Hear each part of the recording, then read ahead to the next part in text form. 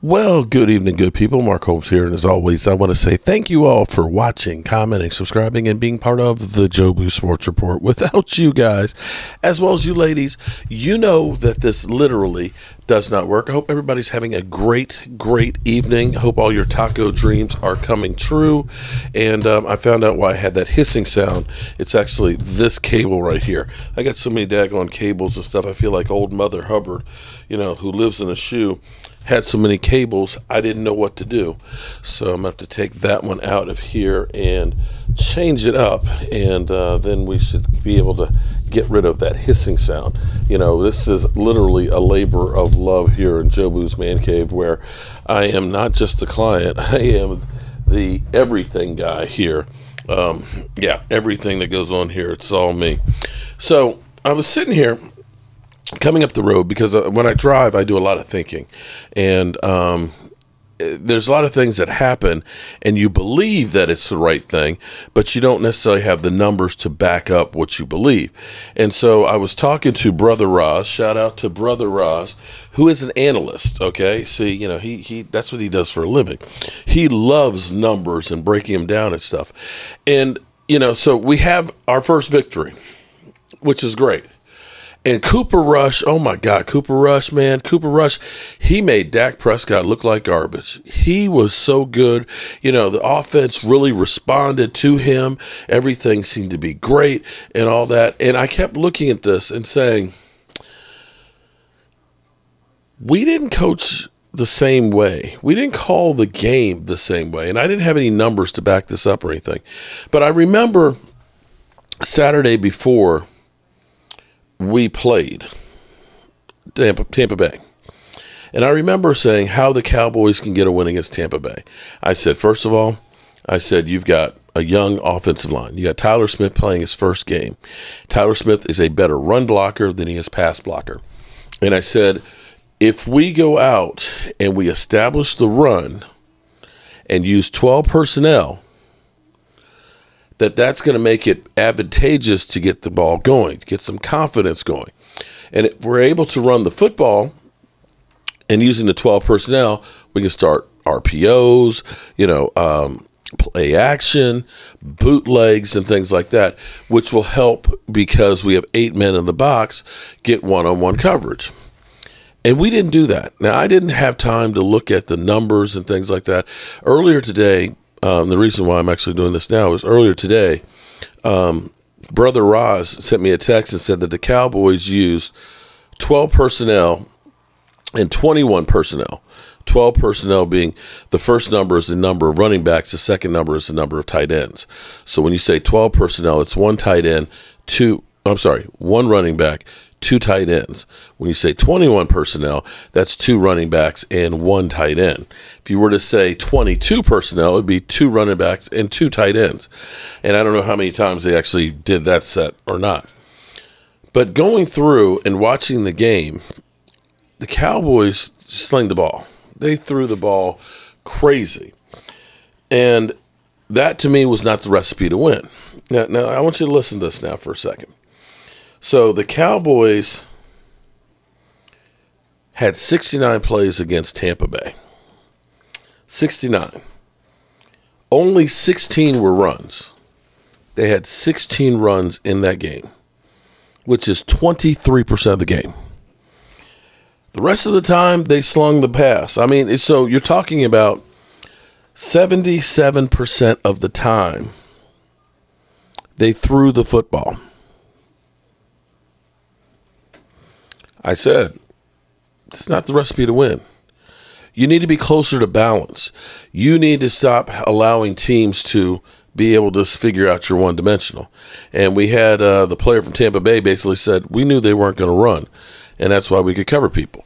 And when we started doing things like 2-man routes, you got 7 D-backs back there covering 2 guys. You didn't have an advantage. And I know Dak was off that game. The receivers couldn't get separation. We were actually running the football with Zeke 5.2 yards, but we abandoned that. Tony Pollard didn't get much out of there. And I want to put one other thing out here that we didn't do. Jake, not from State Farm, Jake Ferguson. Of those 69 plays, shout out to Brother Roz, who did the research for me, 11 plays were how many Jake Ferguson was in. 16% of the time. Now, Dalton Schultz played all the plays. So that means that 16% of the time was how much we did 12 personnel. Right? Because you have to have 2 tight ends in to play 12 personnel. So you had Jake Ferguson in for 11 plays. Go now to Cooper Rush, who looked better than Dak. He looked great. The offense looked great. But check this out. Check this out. By the numbers, and I know what's going to happen is some of you guys are going to say, well, it doesn't pass the eye test. Dak sucks. Well, you have to understand that you have to have, some advantages. You can't have all disadvantages going against you. So we ran 69 plays against Tampa Bay. 16 runs. We ran 61 plays this past week against Cincinnati. But we ran 25 running plays. 40% of the time, we ran the football. 23% against Tampa Bay, 40% against Cincinnati. Interesting. Here's the thing. We ended up with 60 yards running the football against Tampa Bay. We had 107 yards running against Cincinnati. One more thing to put in here. So, the game plan was different. 60-40 split, pass and run. Dak, 77-23. Interesting thing here. Of the 61 plays, Jake Ferguson was in 34 of them.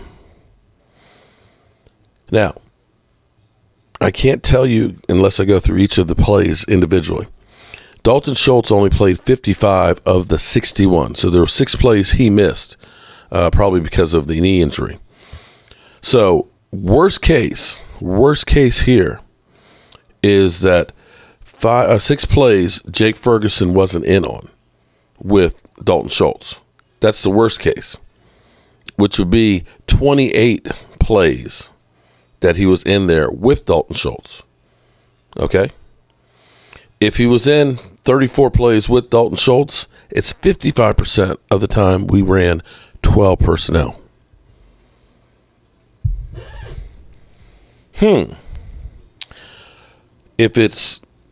If he ended up playing when Dalton Schultz was out, then it's still 47% of the time, which is still a 31 to 44% different. I'm sorry, 31 versus 39% of the time increase of using 12 personnel. 12 personnel having 2 tight ends, multiple looks. Let me go through the numbers a little bit more here. Actually, I don't have too many more numbers here. But here's the difference. You had actually less passes to Noah Brown, but he had about 34 more yards. He had more catches. Jake Ferguson was only targeted. I don't think he was targeted at all in those, at least not yet. And we're going to end up having a different look because Dalton Schultz may be out this week. But because they were in that 12 personnel, because they were running that football, Cincinnati had to cover the running plays more, in which case they had to be concerned. They couldn't be as concerned about the receivers. Balanced offense. You got 8 men in the box. 8 men in the box. You got more one-on-one cover for Noah Brown and CeeDee Lamb. See, that is actually play calling that you want to have done.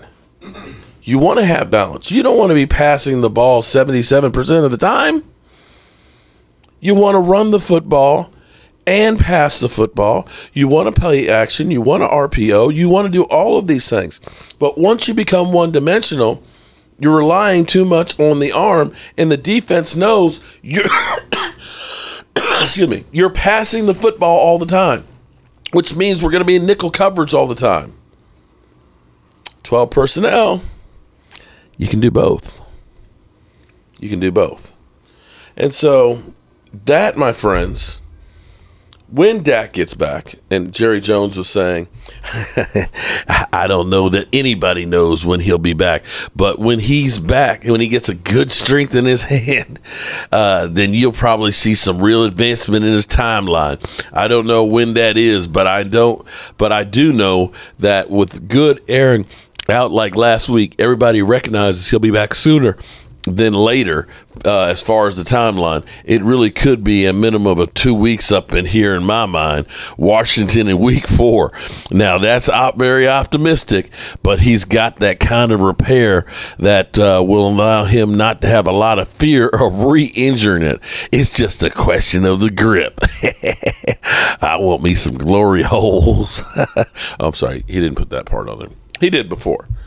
So when Dak comes back, we can't be that sling the rock 50 times a game. It's not a recipe for winning. I know Kellen Moore loves to sling the rock, but you need to run the football. You need to be balanced.